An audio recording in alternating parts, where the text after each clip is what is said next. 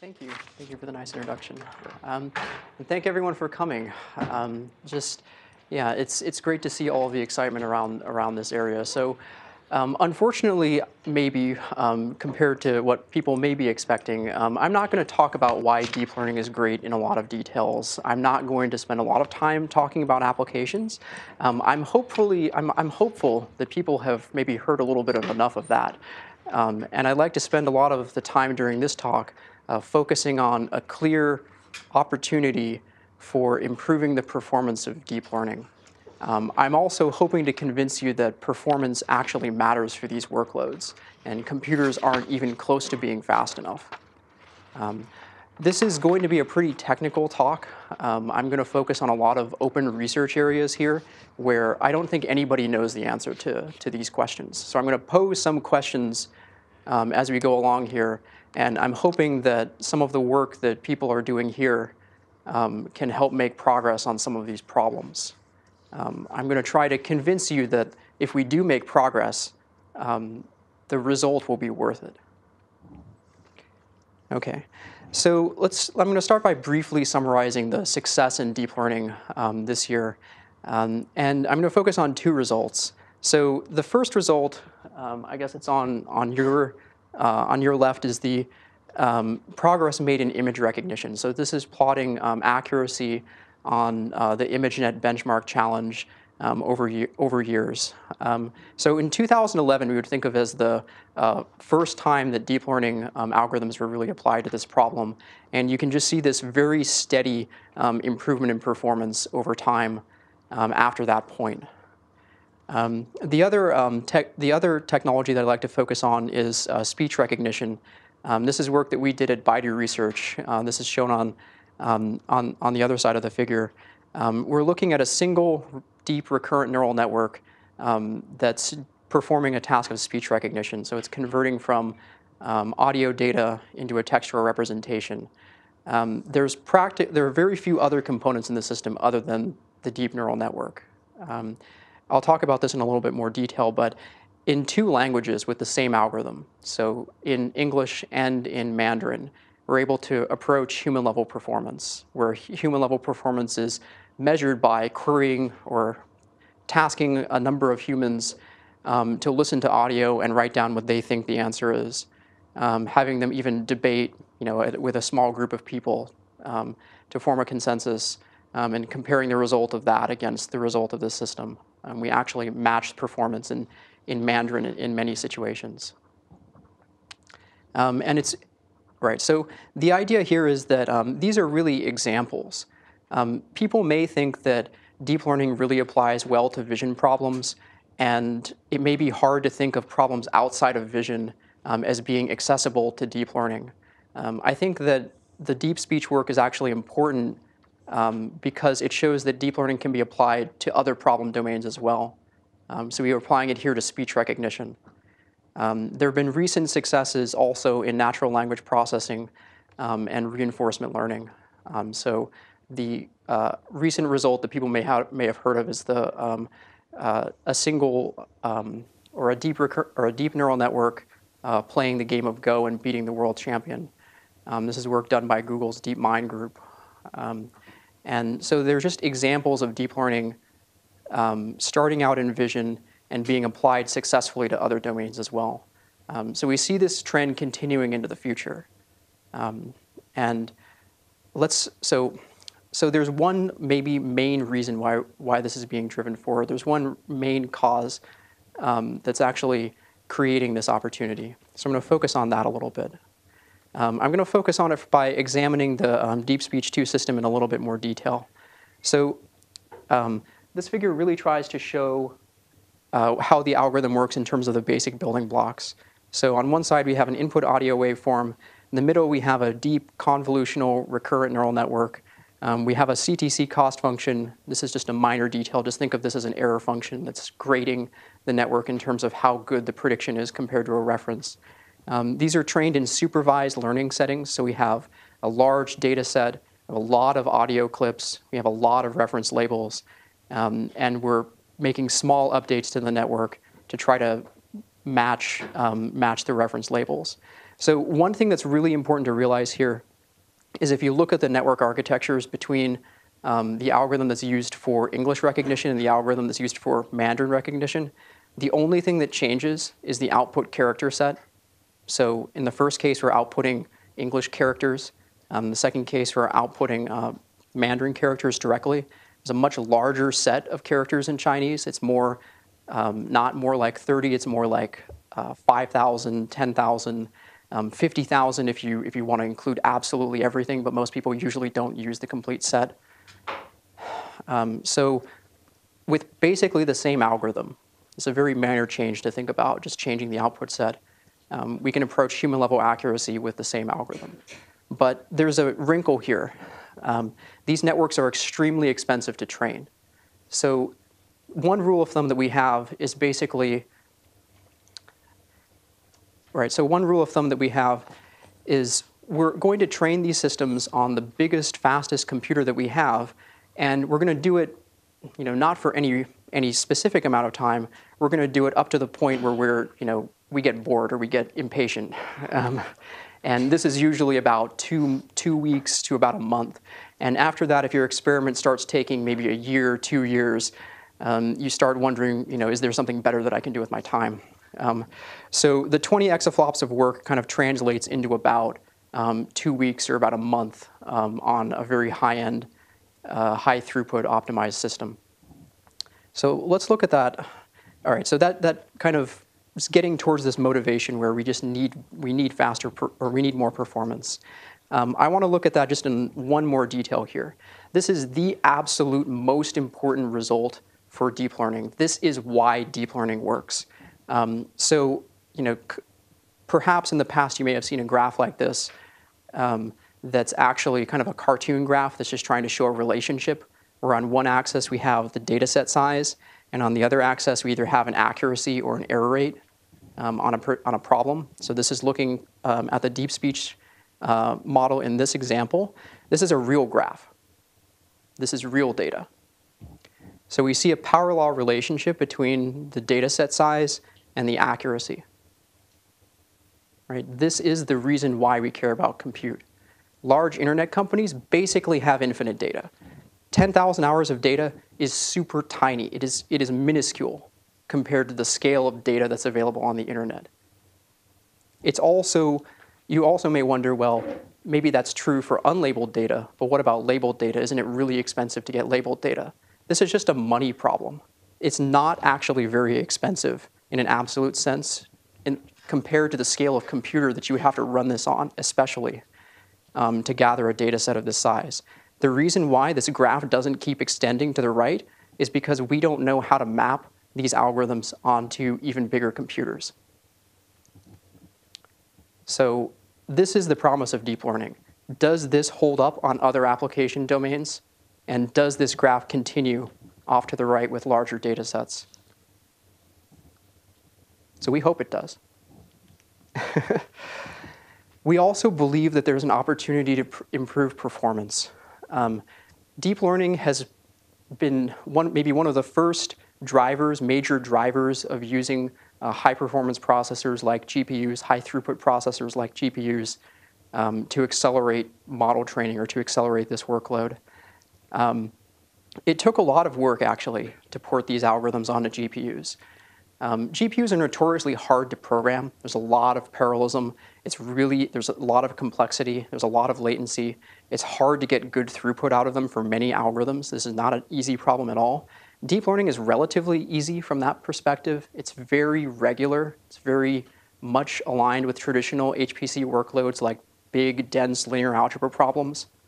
And so the state of the art right now is running deep learning training algorithms on one or a few GPUs. But there's a huge gap between one and a few GPUs or a few GPUs and the biggest supercomputer that we could think of building. So this graph tries to show a Titan X GPU, which is a relatively high-end GPU from NVIDIA, as a green data point here. And the gap between that single GPU and the largest publicly available or publicly released supercomputer in the world is about 10,000 times. So there's a huge opportunity to push the performance of deep learning training forward and to take advantage of larger data sets, hopefully unlocking even better accuracy, even better or even lower error rates on hard problems in artificial intelligence, like speech recognition, vision, decision making, natural language. Okay. Go ahead. 10,000 gap. Is this because it's not feasible to build a supercomputer with that many GPUs in it? No, not at all. The points up here have 10,000, 20,000 GPUs in them, or other high-performance processors. I'd also like to point out that the top 500 supercomputer list is the publicly available list that this data is based off of. There are definitely faster computers than this in the world. This is the public list. There's at least, I would guess there's maybe 1 or 2 more orders of magnitude in here. Okay, so I tried to draw a little cartoon that describes what model training looks like. So, we have this huge opportunity to improve performance. We have this workload we'd really like to accelerate. The first step is probably developing a better understanding of that workload. So this is a cartoon representation that tries to capture the major components of deep learning model training. So at the top, we have a training data set. The size of these data sets varies by application. Usually, because we're compute limited, this isn't as big of a data set as you might find in other domains. This isn't 10 petabytes of data. This is maybe a couple terabytes of data. It depends on the representation. So images would be different than speech, would be different than language. It kind of goes in the order of language is the most compressed, speech is the next most compressed, and images are the least compressed. So you just mentioned 10 petabytes, and you also mentioned the number of exabytes as well, too. You also mentioned you're at about 10,000 conversations, I guess, or... Oh, okay, over here? So this is hours of audio. It's okay, hours of audio. So the question here is that, in order to solve some of these problems, how much storage do you need to correspond to the number of petabytes? Does it correspond to Andal's other law, as it is otherwise known? So just in terms of some concrete numbers, I think 10,000 hours of audio here is in the range of 1 to 10 terabyte. Again, it depends on the application. Usually, so you see this power law relationship, right? So you would need, so the way to think about this perhaps in the context of speech is if we went from 10 terabytes to 100 terabytes, we'd get something like a 30 or 40% reduction in error rate. So you do need a larger and larger data set to get better performance. I'm just trying to. So you're telling me that you have a sort of a slight imbalance between the need for cycles to the amount of storage. You really need more cycles to storage. Yes, especially compared to other applications. Yeah, that's sort of Thatcher's definition of what constitutes a supercomputer, where it turns a compute-bound problem to an I/O-bound problem. If you heard that sort of solution. Right. So I don't think we're there. I don't think this workload is actually becoming I/O bound. I'll cover that a little bit in more detail. There's some subtleties here. That you need to do, including temporary storage, in order to analyze the amount of audio you have there. I mean, what if you take 10,000 hours, multiply that obviously by some sampling rate to get some amount of storage, and you're talking about terabytes, but that's like 6 orders of magnitude to exabytes. Yeah, right. So you completely jumped over the peta in between. Oh, sorry. When I mentioned exa here, yeah. I meant flops, not bytes. Yeah, but my point is, Amdahl made this quote, other law. He basically said for every MIP, you tended to need a megabyte, and you need a megabyte per second. This little sort of triangle. It's in his paper. I mean, it's only 3 pages long. Sure. Deep learning guys blew that out of the water. Yeah, that's what I'm trying to figure out. Over these things repeatedly. Just need bandwidth now. Yeah, they invented an algorithm that blows that out of the water. Yeah, that's okay. So you don't have a sense of how much storage you're actually going to need for this 20 exaflops. It's much less. It's much less. It's a different kind of relationship. Instead of lightweight compute and very heavyweight storage, you have an inverse relationship. You have very heavyweight compute, very lightweight storage capacity requirements. Right? It's something that's fundamentally different about these workloads. The access pattern is also a little bit strange. So here I have this as a shuffle operation here. So you have your 10 terabytes data set. It's broken out into possibly millions of individual training samples. They may be of very different sizes. We'll cover that a little bit later. And you're randomly accessing it. So the common algorithm that you use to train these models is called stochastic gradient descent. The stochastic component means you want to traverse the data set in a random order. This is actually part of why the algorithm works. Of course, there are a lot of details there, but this is really what people use in practice. There are a lot of alternatives, but this is the thing that people commonly use in practice. So you end up with this random traversal of the data set, and you end up gathering a number of training samples. You process these in parallel. This is one of the main sources of parallelism that you get. This is called data parallelism in machine learning terminology, which is different than the common usage of data parallelism in high-performance computing terminology. Data parallelism here means that you're running the same neural network model over different samples drawn out of your data set. Okay. So internally in the model, because big, multi-layer, convolutional, and recurrent neural networks, they involve a lot of dense linear algebra operations. There's a lot of inherent parallelism in those operations.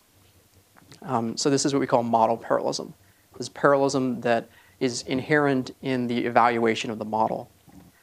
In terms of the workload, you usually have a forward and backward operation.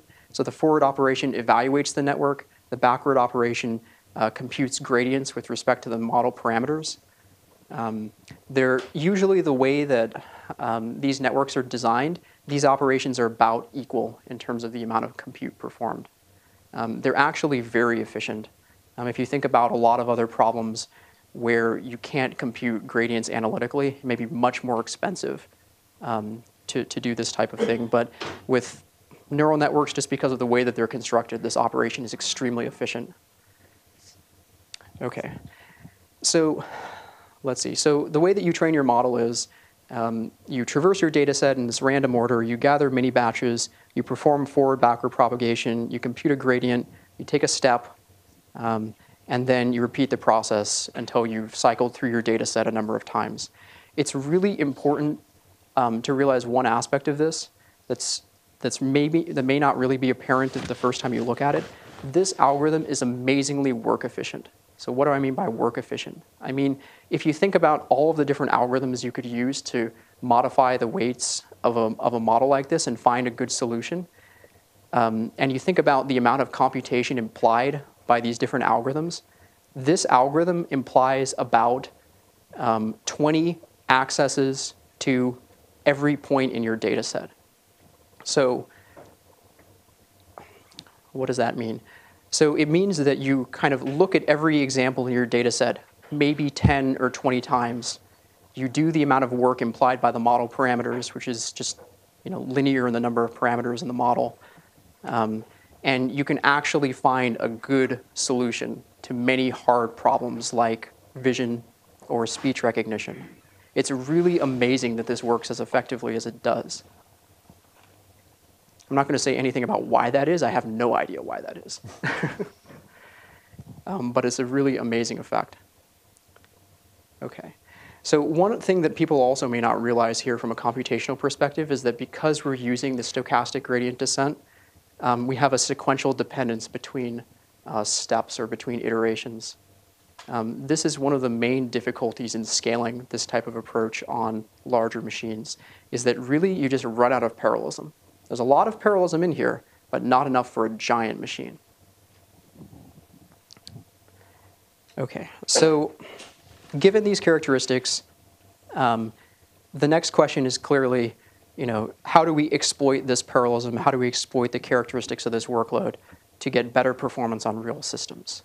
So I want to start this conversation by focusing on the pitfalls, because I think that there are a few issues here that aren't really very obvious that people commonly fall into. And as a researcher working in this area, we have to be very mindful of these issues so that we can actually solve a real problem that's actually makes progress on accelerating training and not just convince or fools us into thinking that we are. So this is the first one. So beware of ignoring work efficiency. So what does this mean? Many optimizations may trade work efficiency for throughput. So what do I mean by this? If we go back to the previous idea of how the workload is actually structured, it's very easy oftentimes to basically get a higher throughput on a machine, so get more parallelism, run at a higher throughput, process your data set faster, but at the same time increase the total amount of work that you have to do in order to reach the same result. So this is just one effect that I wanted to focus on. That's a really common pitfall here.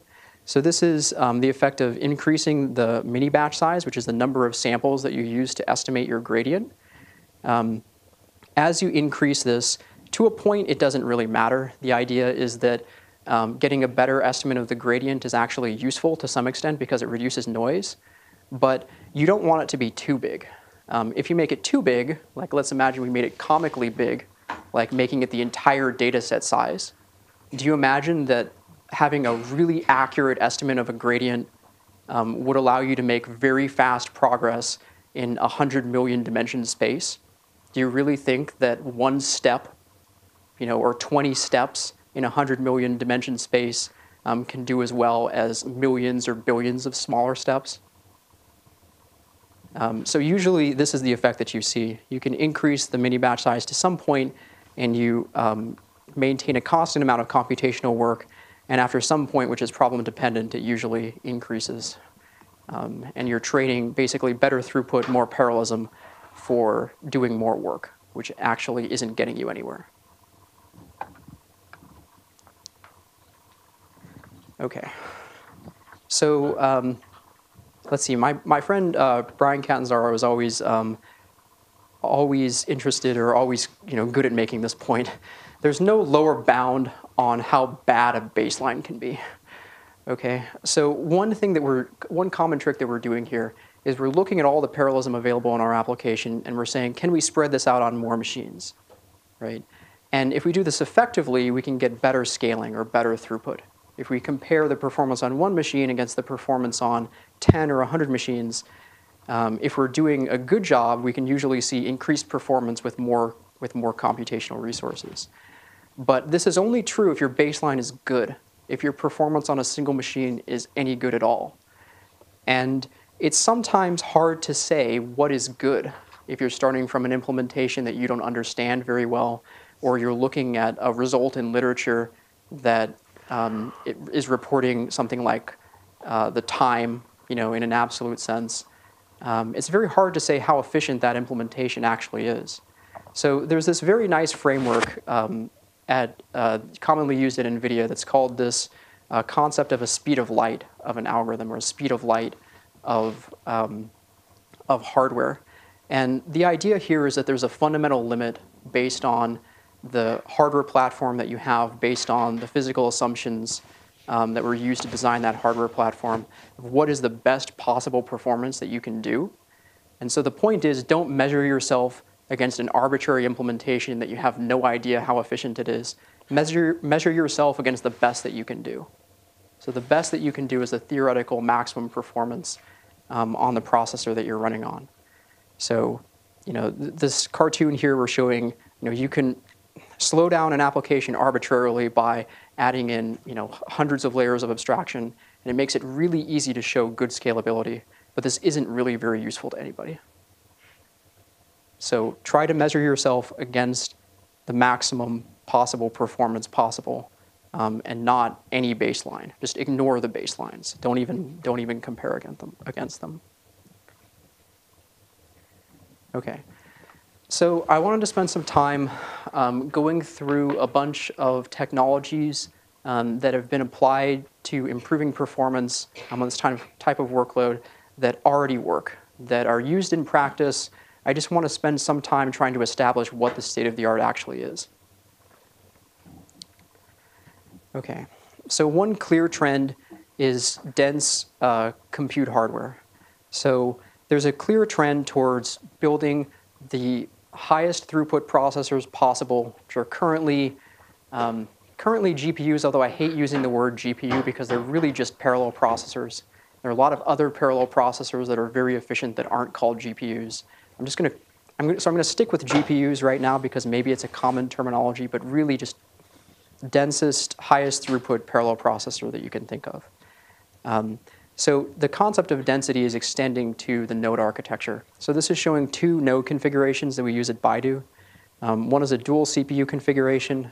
We use a 4-way PCI switch. Each switch hosts 4 GPUs.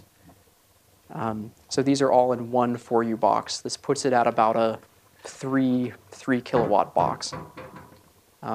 We also have an even denser machine where this really just pushes the limits of physical integration. We have 16 GPUs in one 4U box. This is more like a 5-6 kilowatt box. There's a clear trend in here, which is kind of interesting, which is we end up just spending all of our resources, all of our money on GPUs. And we're basically just using the CPU here to run a driver and to access the data set and orchestrate the network communications. But the reason why we're doing all of this is there's a realization that data movement is expensive. The further you have to move data physically, the more energy you have to pay to do that. So we're trying to put the densest possible processors as close together as possible. So this is a clear trend. All right. Another clear trend is to focus on fast, tightly coupled network interfaces, fast interconnects. So this is something that's already a clear trend in high-performance computing. If you look at how modern internet data centers are configured, this is not how they're configured at all. There are some cost issues associated with this, like how much money do you really want to spend on your network. There's also technology and software stack issues here. But for deep learning, because there's actually this huge benefit of having dense compute, in order to expand beyond what you can fit into a single box, you have to worry about the interconnect. And so we have to spend a lot of resources using fast interconnects. So we would use something like 50 to 100 gigabit per second InfiniBand or Ethernet links between boxes. We'd also use MPI. So why do we use MPI rather than some more flexible communication protocol? MPI is just really well optimized on these types of hardware platforms. It's actually hard to get the maximum bandwidth possible out of an interconnect with just off-the-shelf software. If you try just running, even something like IP over InfiniBand, you typically see, 2x or more slowdown. Layering on more levels of abstraction typically reduces performance at these speeds as well. We use MPI really not for any other reason than the software is well optimized for high performance on these interconnects. Also, the characteristics of these workloads are a little bit different than what you would normally use MPI for. So MPI is very highly optimized around small messages. So it's really sensitive to latency. There's this concept in high-performance computing called strong scaling, where you really care about the latency. Units of work get small, and so they finish quickly. And so if you take too long in terms of latency in your interconnect, you can end up being limited by that. And so there's a lot of optimizations around latency reduction. Those are actually not the right thing to do for deep learning training. We have giant models. A common operation that we do with our giant models is that we synchronize them over a lot of different machines. This is just a lot of parallel bandwidth-intensive data transfer going on here. And so the default algorithms that MPI uses for exchanging data in an operation called an all-reduce are tuned for latency and not bandwidth. So there are algorithms like ring algorithms that are more work efficient in terms of the total amount of data that they send over the network. And so by moving to these algorithms, we can see very significant speed-ups. So fast interconnects care a lot about the total amount of data moved over the network. This is a clear trend as well. Go ahead. So how do you handle fault tolerance? Do you periodically check for it? Yes, fault tolerance here. It's a really good question. I'll get into it a little bit in more detail in a minute, but yeah, the state of the art is checkpointing. Models run for weeks. So the overhead of checkpointing somewhat infrequently isn't too bad. Yeah, I'll talk about this a little bit. There's a really weird effect that comes in here that's based on the robustness of these models to small errors. These models are actually very robust to small errors. So we'll get into that in a minute. Go ahead. For the GPUs themselves, that were arranged in your PCI trees in the previous one, Yes. have you considered some sort of direct node-to-node link with RDNA? Let's see. So in terms of off-the-shelf hardware that you can buy easily, it's hard to get direct links. You can do RDMA typically over PCI switches. It turns out that we're actually, with this kind of effect, we're in a more bandwidth-sensitive regime than a latency-sensitive regime. RDMA really helps you a lot more in a latency-sensitive regime. So it hasn't become too much of an issue yet. I feel like going forward, there are huge advantages in terms of being able to build higher bandwidth interconnects and reducing the energy consumption in interconnects from tighter integration and more direct links. Really, I view this as being a problem just with the hardware technology, because people haven't been aware of the need for faster and lower or higher bandwidth interconnects. People haven't built these links yet. So right now, in these schemes, if the GPUs want to shuffle data across, they have to go back up the PCI tree and come back down, up to the nearest level, essentially. Yes, that's true. I would say the most common data access pattern right now is this ring algorithm. So you end up having GPUs communicating with their nearest neighbor, sending like very large data transfers, very bandwidth-sensitive data transfers over individual links. So you can orchestrate it over a tree like this. Clearly, if you have a tree, this isn't the most efficient use of all of our routing resources. But you just go up to your nearest PCI switch and come back. That's what you ideally want to do. One thing that's very important is keeping in mind the placement of individual GPUs. So to worry about the physical placement, not just the logical placement. So if you're doing one of these ring algorithms, you do not want to be, for example, hopping all the way across your system when pairs of nodes are communicating. So it's very important to have some information about the physical topology of your network and to really understand for the system that you're running on what is the physical network topology. Does that make sense? Okay. Okay, so, right. So one solution to basically reducing the amount of, or improving the amount of time it takes to do these data exchanges between models, mainly for data parallelism, is just building faster interconnects using reduction algorithms that are highly optimized. There are other approaches also that work at the algorithmic level that try and reduce the total amount of communication. So for systems with weak interconnects or less well-optimized interconnects, it's more common for this to be a problem and for these techniques to apply. So there's three main sets of techniques that are used here. One is called asynchronous stochastic gradient descent. One is called butterfly mixing or butterfly SGD. And one is called sparse or quantized SGD. So I can kind of go through these.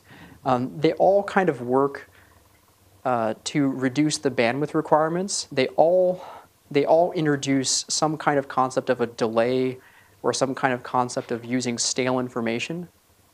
And so because of this, from an optimization perspective, they're always less efficient. The hope is that the trade-off is worth it, that you can be a little bit less efficient, your stale information is not hurting you too much, And the benefit that you get in terms of latency tolerance or bandwidth reduction gives you a large enough speed up on your whole system that you can overcome that reduced efficiency. So asynchronous SGD is the most common implementation here. I want to make one point about this that I don't think is really well known. Asynchronous SGD is popular probably because it's very easy to implement. It's easy to implement because you can just imagine taking a bunch of nodes, they're all training models simultaneously. You can take synchronous communication and just say, well, send it asynchronously. So the receivers will receive it, they'll apply the updates whenever they get it. And that gives you a bunch of really nice effects, actually. So you do synchronization less often. So this reduces the total amount of bandwidth that you need. It also gives you latency tolerance, so your updates can be delayed. You might see an update multiple iterations later. This gives you more latency tolerance. You also get a nice effect of load balancing. So if everybody is sending data to one bottleneck, the network protocols will naturally apply back pressure. The rate will be slowed down. And let's say, for example, if one model is sending a lot more data to a synchronization point or to a centralized server, and another one is sending much less, you get some kind of natural balance of the bandwidth. The one that's sending a lot of data, it may just take longer for that data to actually be sent, so then it might send it at a less frequency. And so you get a natural load balancing effect. The biggest problem with all of this is that you get non-determinism. So the way I like to describe this is that imagine that you have a knob on your network, and the knob controls the clock speed of your network, of all of your network links. So if I, as a malicious person, can go over and just turn that knob while your algorithm is running, and I increase the clock speed, maybe your model is working just fine. But now I can go and turn it the other way, and I can dial down the clock speed, and you as a user is like looking at your algorithm, watching your training curve go down, hopefully converging to a better solution. As I turn down the clock speed low enough, my network can now stop converging. I can now get errors in my network. And so with real systems where interconnect performance is very non-deterministic, you have dynamic clock frequency scaling going on, you have congestion, you might have other applications running on your network. This effect here is really dangerous for reproducibility and for debugging. So imagine you have a model and you ran for a month and it achieved a wonderful result, and now you want to reproduce it and you want to tweak it in some way, or you want to design an experiment where you say, what happens if I add 10% more data? And I run the same experiment. Because of the dynamic conditions in my network, I might end up with a worse result. This might lead me to a false conclusion. Similarly, if my network crashes for a real software bug or a numerical precision error, and I try and restart it to try and reproduce this error, I may never see it again because my training is now non-deterministic. So my main point here is just that you can have everything good here with removing all of the bad things here. You can just add delays and synchronize less frequently and do explicit load balancing, and you can get all of the same effects with a purely deterministic algorithm. There's no reason not to do this other than just writing the code. Okay. So let's see. So I'm just going to continue on through a bunch of these different optimizations and different technologies used in practice. So I want to mention one thing about optimized kernels. Part of the really nice effective GPUs, or the really nice programming environment around GPUs, is that they actually are programmable. You can actually get in and edit the source code of individual algorithmic building blocks. So I can go rewrite my matrix multiply code or my convolution code, and I can swap out better algorithms if I find them. So using FFT methods, using Winograd methods for convolutions result in better work efficiency for convolutions. So there's been a significant amount of work that's gone into this area that's actually made the building blocks that the higher level networks will run on more efficient. So persistent RNNs are another example of this. This is some work that we did at Baidu. The main idea here is just to realize that weights in recurrent neural networks are constant over multiple time steps. A straightforward way of implementing this, and the most common way of implementing this, is just using matrix multiply operations. But those operations don't exploit the fact that weights are constant.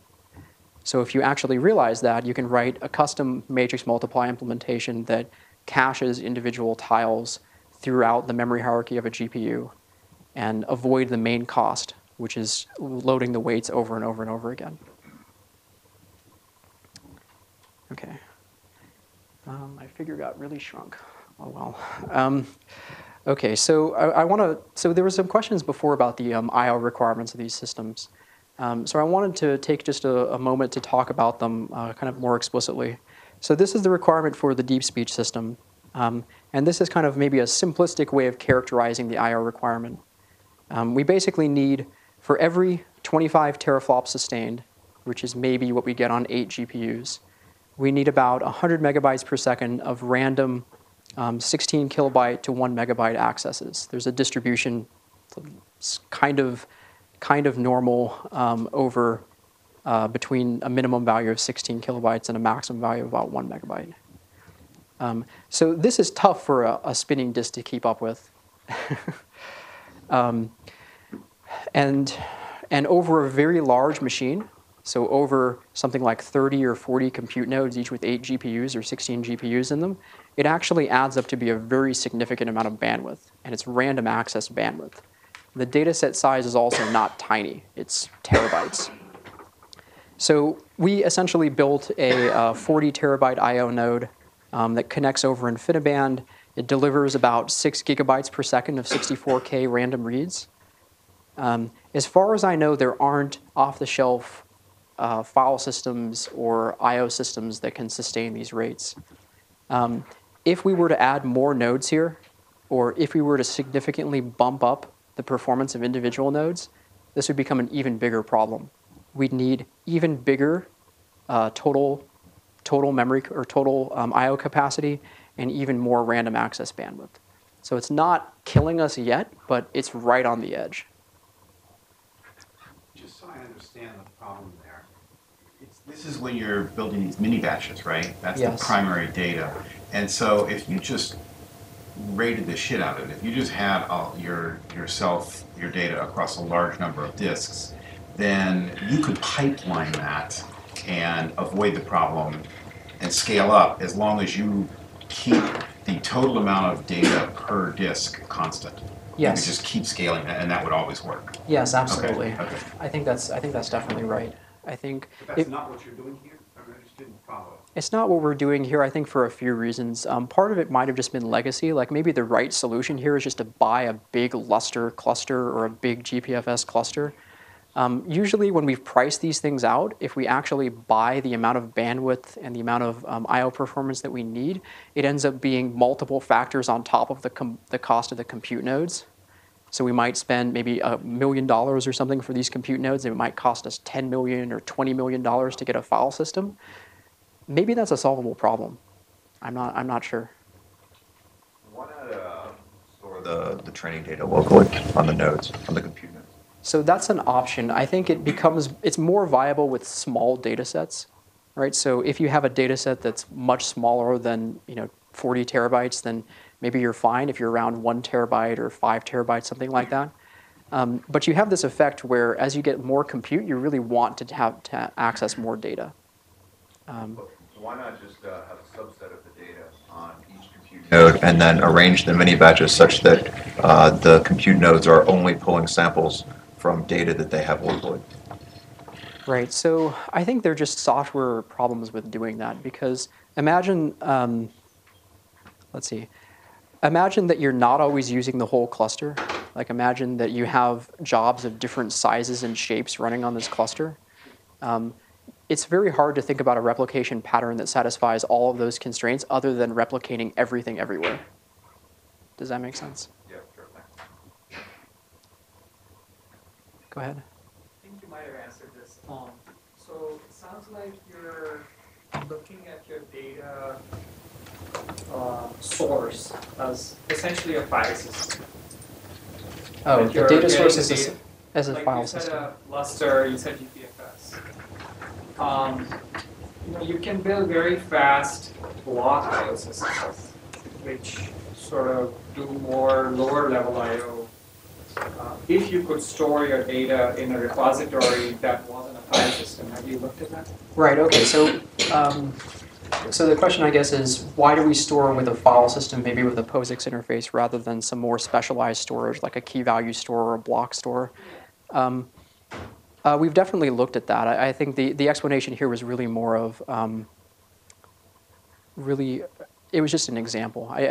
The system that we're actually using is a custom system that doesn't present a POSIX interface. We actually do have a block-based interface. Okay. All right. So that's kind of what people are doing today.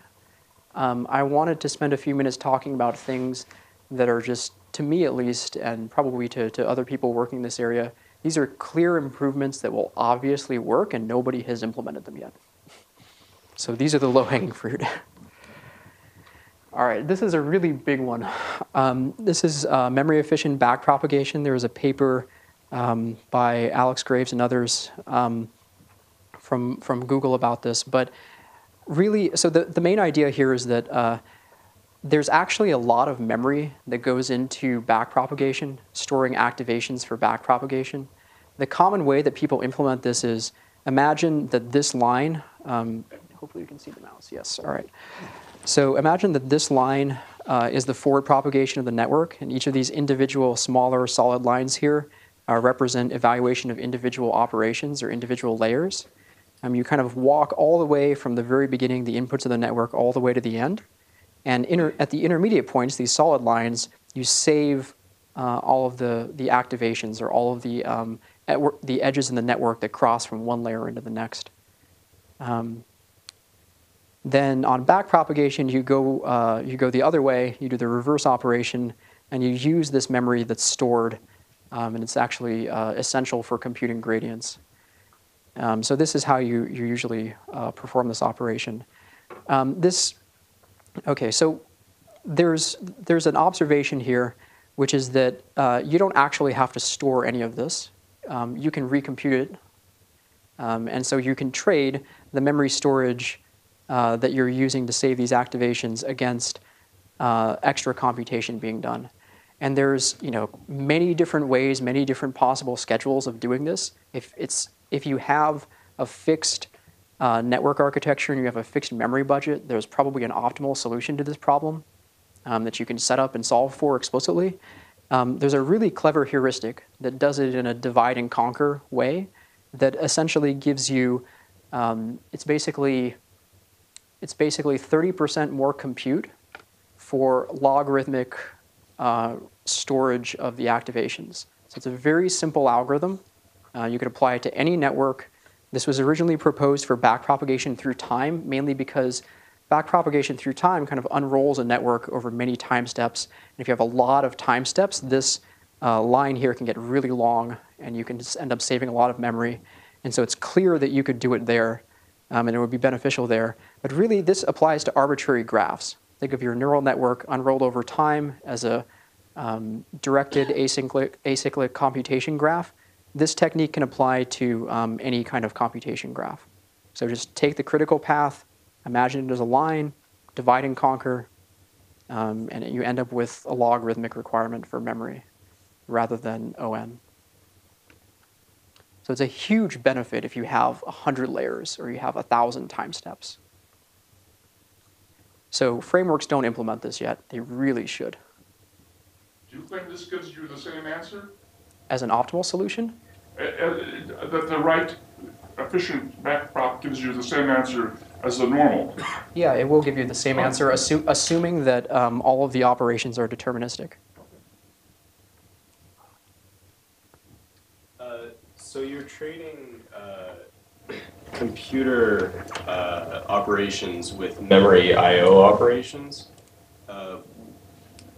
Which way are you going on that trade-off? Okay, so the idea, so the question is, are we trading compute operations for memory operations? To some extent, that's true. What's more important, actually, is that we're trading compute operations for memory capacity. So the memory capacity, especially in high-speed memories, like the GPU GDDR memories or high-bandwidth memories, is pretty small, actually. So it's easy to be constrained not by the total amount of compute that you have, but by the total amount of memory required to store your model. So here, we're doing more compute to need less memory. OK. All right, this is one. All right. So I've got maybe one or two more of these here. Just in terms of timing, is it 5:30 or 8 a.m. The camera stops at some point. So The camera stops, but if you're not here, OK, we can keep cares? going. Time stops at 5:45. yeah. All right, perfect. OK. So, all right, so this was memory-efficient backpropagation. The next one I want to talk about is model parallelism. Model parallelism is basically taking your big neural network and realizing that there's a lot of parallelism in the individual operations that make up the network. This graph on this side is trying to show you the performance characteristics in terms of the basic performance characteristics of different levels of the memory hierarchy of a machine that you could build today. So the lowest level is a thread. We can work up to an SM or a core. You can have an entire processor, entire GPU. You can look at the node level, and you can look at the rack level. For each of these, you have a different total amount of compute. You have a different total amount of memory capacity. And then you have different bandwidth and latencies to these different levels. So an interesting aspect of this that's already taken advantage of by the fact that people run models on one GPU at a time is that you need a certain size of a model. This is different depending on different types of models. So I made a simplifying assumption here that we're just using fully connected layers or recurrent neural network layers. For a convolution, these numbers wouldn't be right. But this is just to kind of give you some intuition. Basically, the idea here is on the other side of the figure, you see these blocks. So these represent dense 2D matrices, kind of an approximation of a neural network layer. At the lowest level, you would need only an 8x8 matrix to saturate a single thread, to get full utilization out of a thread. As you move up the memory hierarchy, you need bigger and bigger layers to fully utilize the machine. This is taking into account all of these constraints. Real systems would have even more constraints than this, but this simplified model goes a long way. It's very easy to figure out what these sizes would be with a simplified model like this, and they're not too far off. Okay, so by the time you get to a GPU level, you might need 500 wide layers or 500 unit layers. At a single node level, you might need 2,000 wide layers. At a rack level, you might need almost 10,000 sized layers. The interesting thing here is really that people kind of go up to the size of a network that fits on a GPU, and then they stop. Part of this is because they don't have good software support for this. In order to spread out your computation even further, you have to think about breaking up individual linear algebra operations over multiple nodes and writing. People for the longest time have struggled with the problem of writing maintainable software that does that. But from a technical perspective and from a performance perspective, it should just work. And when we've built implementations of this, it does work. You do get good utilization. The question here is really just how do you get maintainable software that's portable from one system to another that has this ability. So I feel like there's a lot of low-hanging fruit here. If existing frameworks can solve the software engineering problem, there's a clear path towards getting good utilization out of much larger machines by running larger models. I'm confused. On the right-hand side, those different sizes, are those limited by the memory? Are those limited by the processor? Is that a connection to the memory? Let's see. So to some extent, you're limited by everything. Right. Each of those numbers, you've got specific right. So there. these are the primary limitation. So we're using all of these aspects here in the performance model to come up with these numbers. The primary limitations are the memory bandwidth and something called the amount of reuse. So for each byte of memory, for each byte of memory that we load from whatever the highest level memory is that needs to fit, like maybe an 8,000 by 8,000 matrix, how many times do we, or how many math operations do we perform on it? So different machines, yeah, it's really all of these together. I think this model, this is referred to as the multi-bulk synchronous parallel model, is trying to drill down all of the complexities involved in this into 4 numbers for each level of the memory hierarchy. It makes it tractable to do this kind of with pen and paper, but it's in reality there are a lot of other things that go into this. Go ahead. Comparing the node and the rack, it looks like there's 10 nodes per rack. But I was wondering why there isn't 10 times as much memory bandwidth in a whole rack than a single node. So within a node, you're using PCI, and between nodes, you're using InfiniBand or Ethernet, and there's just a difference in bandwidth between those. Go ahead. Post when it's 6 microseconds, the top post when it's 2. Oh, I'm sorry. Yeah, I'm sorry about that. That's definitely a typo on the slide. I'll fix that. So these should be nanoseconds. Much better. Okay, anyway. Yes, that would be frightening. Okay. Any other questions? Is that 2 gigaflops per thread? That's actually useful computation you can do per thread? That's, I mean, it's not just like a clock rate times the number of instructions per cycle. Okay, these are all theoretical peaks. On this processor, you can get 80 to 90% of it.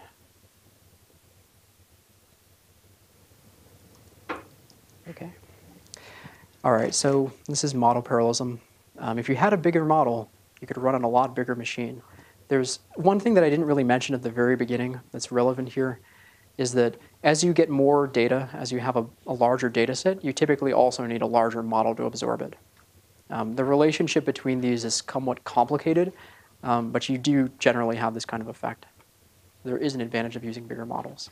Yeah, I guess I was going to ask something along those lines. If your model isn't that large, I mean, can you still parallelize up? If your model isn't that large, can you still use a machine like this? You may be able to, but you probably have to rely primarily on data parallelism. And as we saw earlier, there's a limit to that as well. Okay. All right. Let's see. So there's another clear trend, I think, towards lower precision arithmetic.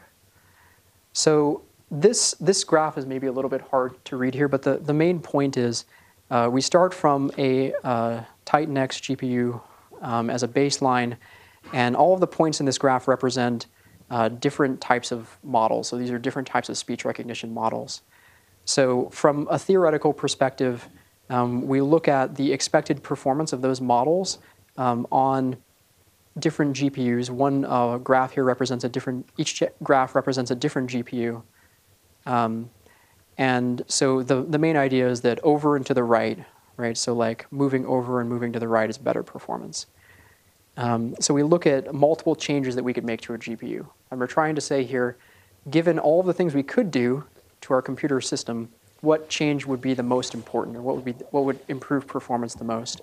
So we look at moving from 32-bit floating point to 16-bit floating point, increasing the memory bandwidth from about 300 gigabytes a second to 1 terabyte per second, doubling the number of cores, doubling the on-chip memory, and reducing the off-chip memory latency by cutting it in half. Okay, so the takeaway from this is pretty much everything helps. Memory bandwidth helps the least. Moving to lower precision helps the most. The reason for this is you kind of get multiple compounding effects. You get higher throughput in the same power budget. You get basically more on-chip memory capacity, effective on-chip memory capacity, because now all of your weights take less memory to store, and they also take less interconnect bandwidth to move around your processor. Go ahead. How much can you turn that now? Can I go to like 4 bits? So here's the other side of it. However, low precision training is hard. So this is trying to show just some experiments that we've done at Baidu on our speech recognition models training in 16-bit precision. So the blue curve here is a training curve using single precision of a good, highly optimized model. The red and the green version are half precision with no other modifications than just taking every single data structure in the whole network and converting it into half precision. The orange graph here is basically sometimes like looking at each data structure individually on a case-by-case basis, flipping some of them over to 16-bit. Also, when we do math operations, like when we're doing convolutions or matrix multiply operations, we use mixed precision. So there's actually an effect that we see where if you use low precision everywhere, you get these large accumulated errors. And so we want to do most of the math in low precision and then accumulate into higher precision in order to not have these errors become significant over time. So yes, you can usually get it to work. We can push it lower, although it's hard for us to do these experiments because to push to lower precision, we have to emulate it. And it's really slow to do these experiments. But usually the process is you start by flipping everything, and then 10 things break in different ways, and you have to diagnose them one by one. Eventually, we get to a point where we do the vast majority of the math in low precision. Can you train precision for size of the model at all? So can we trade precision for the size of the model? I don't think that we've really done that kind of experiment in a lot of detail. I think there's definitely an opportunity for more work in this area. Maybe. Question. Sure. Does the increased error actually help in reducing overtraining? Okay. Does the error help for regularization?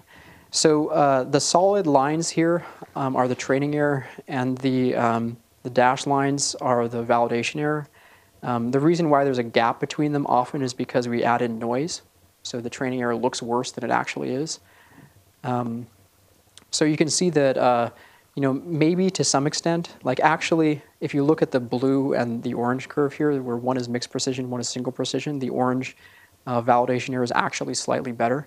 It's hard for me to trust a difference that small, but I think it's possible that you would see a regularization effect.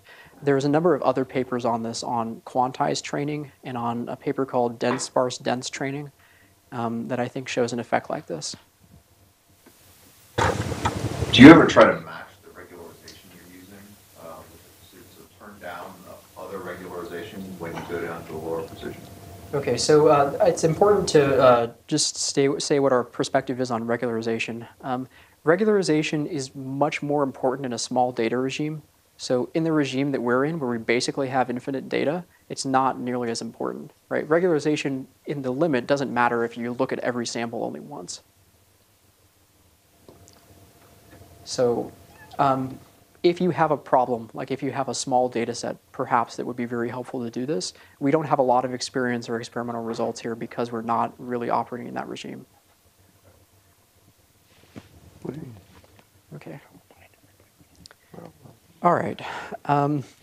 Let's see. So this is something. So I've given this talk at a bunch of places. This is the part of the talk that I usually give to people who build hardware, because commonly the most important missing piece of hardware is the software. And it's really important to be able to actually use these. Like, it's really important if we want to use like new hardware with really great performance characteristics, and there's no software, and your hardware is basically some complicated data flow, hugely parallel, fine-grained, synchronous thing that maybe has great theoretical performance. It would probably take us months or years to write efficient convolutions, efficient linear algebra operations for these things. So there's a huge amount of effort involved in that. And actually, if you think about it, the API surface for deep learning is actually pretty narrow. You think of things that are narrow like database operations, like SQL as being like a really narrow interface. And it's really valuable that it's a narrow interface because people don't have to implement too many different things.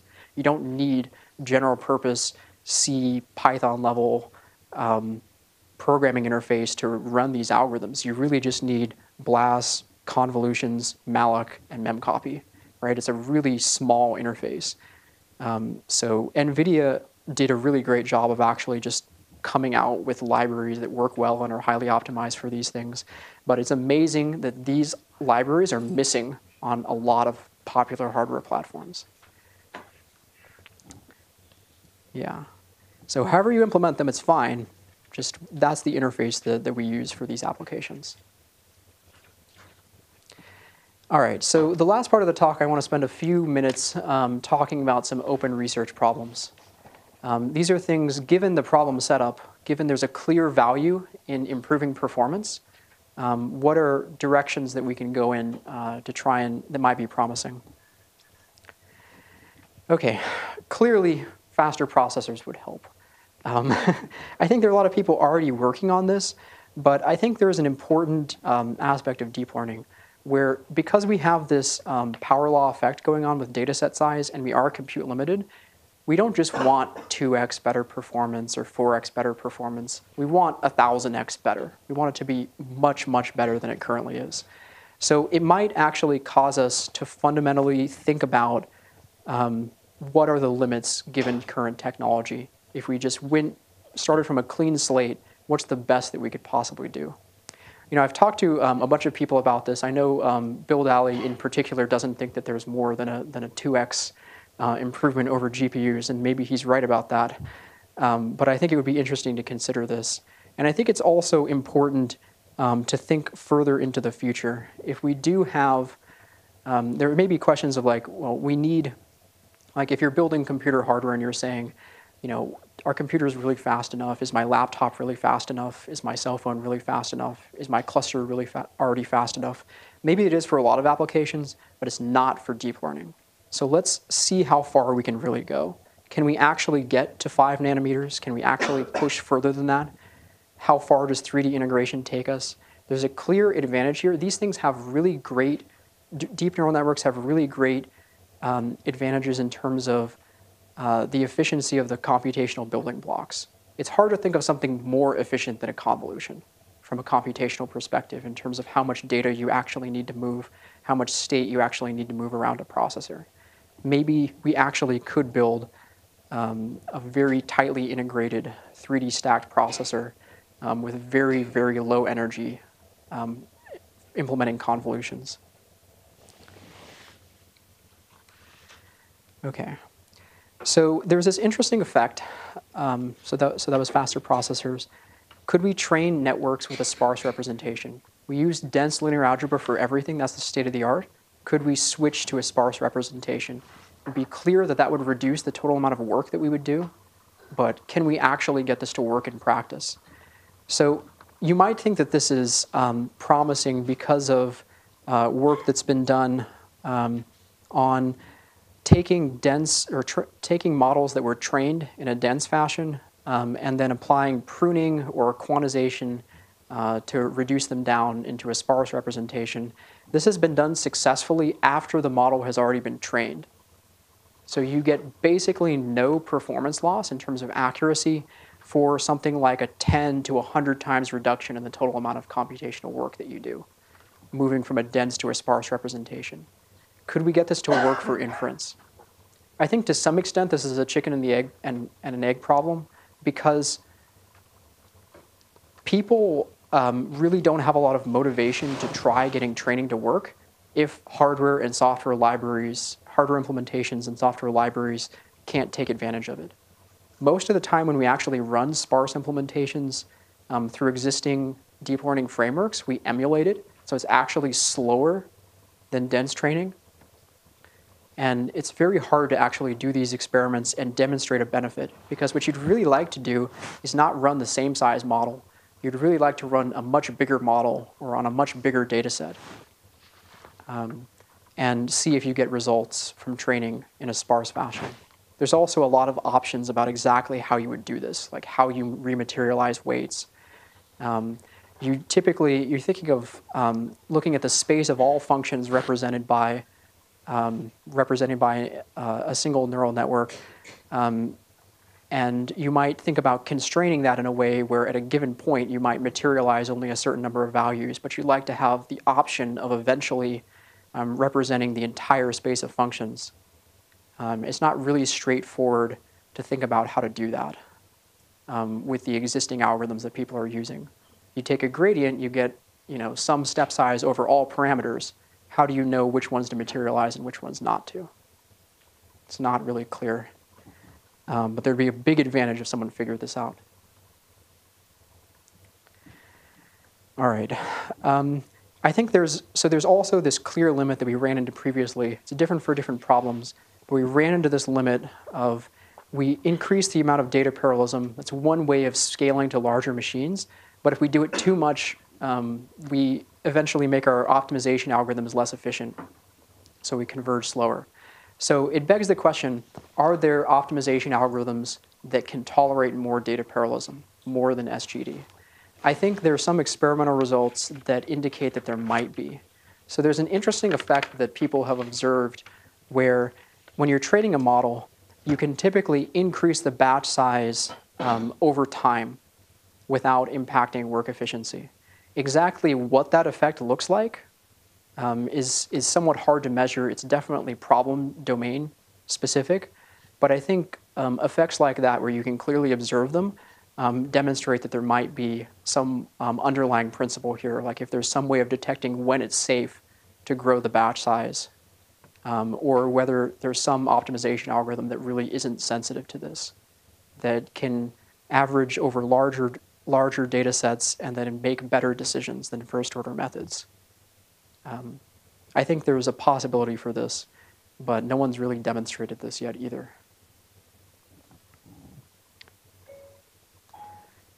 All right. So there's also the other side of it, which is take the existing algorithms. They're already amazingly work efficient. Let's make them even more efficient. So there are maybe 3 common trends here that have shown promise on small scale and might scale up to much larger problems. So one is hard mining. Hard mining is basically looking at your data set and taking this realization that some things, especially towards the end of training, you're typically just nailing some examples, like some maybe in speech recognition, some utterances are just really easy, or maybe in a vision problem, like maybe pictures of cars are just really easy, and you're having a really hard time distinguishing between different breeds of dogs. So you can measure the difficulty when you're training of individual samples, and as you get better at some of your data set, you can shift your focus towards the things that are actually harder for you. So this is hard mining. Curriculum learning tries to do something similar but isn't really very dynamic. You kind of look at the problem as a person or using some kind of other method other than the network, and you try and grade examples. So you don't want to start the network with really difficult problems because it probably won't be able to find a good solution randomly. Start with very easy problems and work up to harder problems. And active learning basically applies the same thing to,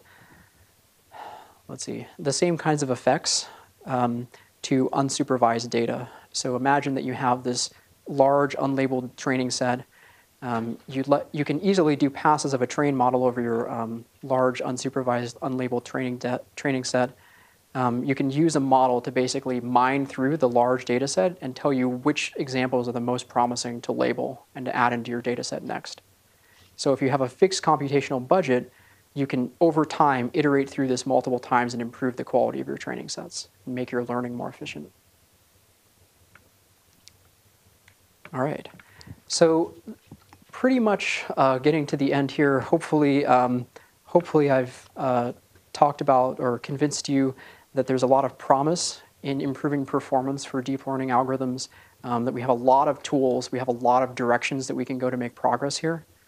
So I want to leave with a challenge. So I'm not entirely sure if this is going to work. So I tried to, at some point, sit down and say, for the data sets that we have and my understanding of technology scaling and computer architecture, what is the best case scenario like absolutely everything perfectly aligns. We invent wonderful new technologies. Technology scaling goes down to like half of a nanometer. What is the best possible performance that we could hope to achieve? So my feeling was that it was around 20 petaflops, 32 terabytes of RAM at 300 terabytes per second in 300 watts. This sounds absolutely insane, but deep learning is an application that could use this. So I want to issue a challenge to people here to try and build this system.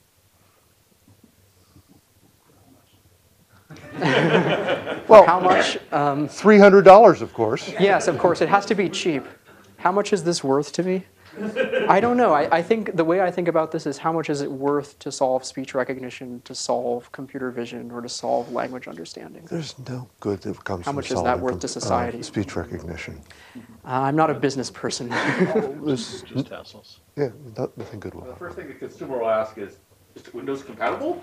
Yeah, unfortunately, I think, or fortunately perhaps, I wouldn't want to think about running an operating system on a machine that was optimized for running a neural network. That sounds like a way harder problem than this. Okay, so be happy to take any questions. Anybody's interested in asking me more questions about this or contacting me, be happy to answer questions. Please come visit us at Baidu if you're interested in learning about more of these topics. This is really just a survey of a few things. We could go a lot more deep into these topics if you're interested. We're also hiring. We definitely need more people to work on these problems. Thank you.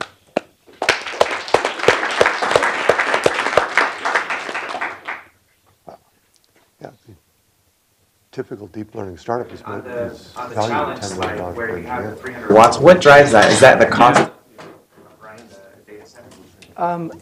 What drives 300 watts? I think it's just keeping the existing power envelope for a single processor constant. I think there are possibly thermal limitations and power supply limitations that might keep you in that. But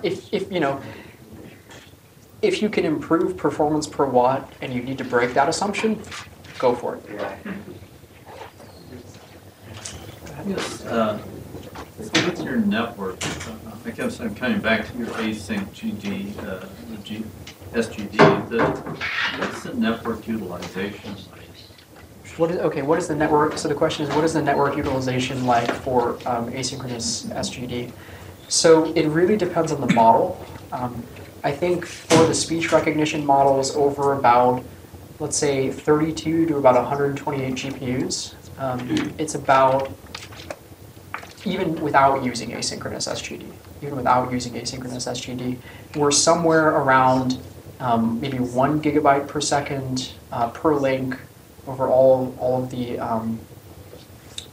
PCI links and all of the InfiniBand links, somewhere between 1 and maybe 4 gigabytes per second, fully utilized. Does that make sense? Doesn't that mean that you're running a fairly acceptable utilization? This when you've got 100 gigabit link, you're running at 25% utilization roughly, and the network running at that utilization doesn't generally, especially with more incremental updates, is not seeing a huge amount of congestion. So I'm wondering if you could turn your argument against this async approach around and say, well, you're running at a reasonable utilization, you're not going to see dramatic effects, and there's not really going to let somebody come in there and fool with the clock rate. So, it's reasonably stable, and then if you see non-reproducibility with your model and you run it in that mode, then there's some instability that you're going to see in practice because you're taking your training data, you're training this stuff, it's not going to see the same inputs in reality. So if it's unstable there in what you're doing, then it's probably fundamentally unstable results. I see. So the question is, imagine in this situation you're not interconnect limited, so if you are using an asynchronous method, you're unlikely to see non-determinism, and so in that case it may not be a problem. The thing is really unstable, and if it's unstable, then it's not going to be useful in reality. Right. And the errors that are introduced there's already a lot of errors between your training and what it sees as input, are variance, I think. Sure. So one way to think about this perhaps could be that The asynchronous methods, they're really only useful if you are at that interconnect limit. For the speech recognition models, we typically don't use them because we're not near that limit. So maybe there's no harm, but there's also no benefit to using those methods. If you want to introduce stochasticity into your training, you can do that with random, like explicit sources of random number generation, either in model initialization or training set traversal. So I definitely do agree with you that it is a good idea to introduce some amount of randomness into training to make sure that the model is robust. Let's see. So, but this statement that the speech recognition models are not sensitive to interconnect bandwidth, at least at the scales that we're running them right now, this doesn't apply to all models. So language models and translation models in particular are running at the interconnect limit. They're limited by interconnect bandwidth, even given the types of systems that we have. The reason for that is because they're typically unrolled. They're less compute intensive, so they do less computation for every sample. So there's a whole range of models. And this is really just a tool. You shouldn't think of it as always wanting to use this, but use it if it's appropriate.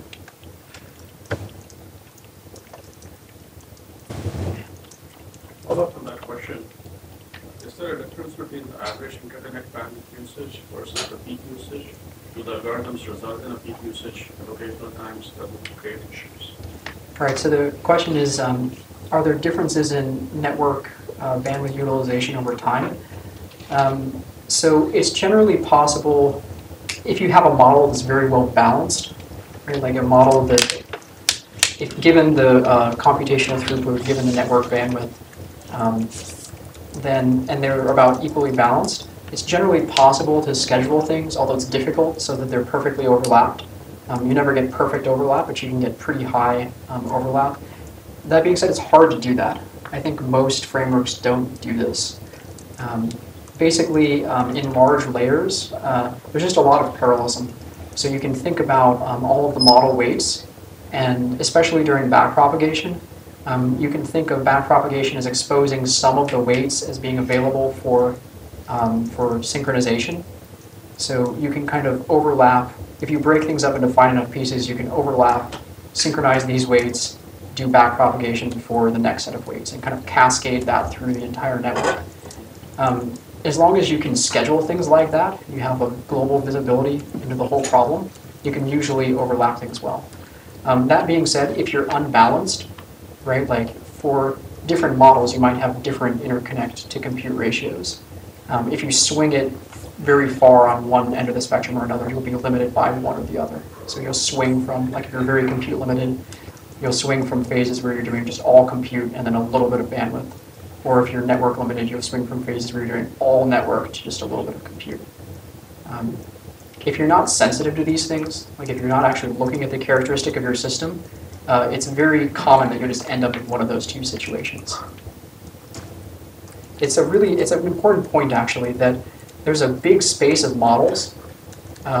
There's a smaller space that works well for a given application, like for speech recognition or vision. There's an even smaller set that runs efficiently on hardware.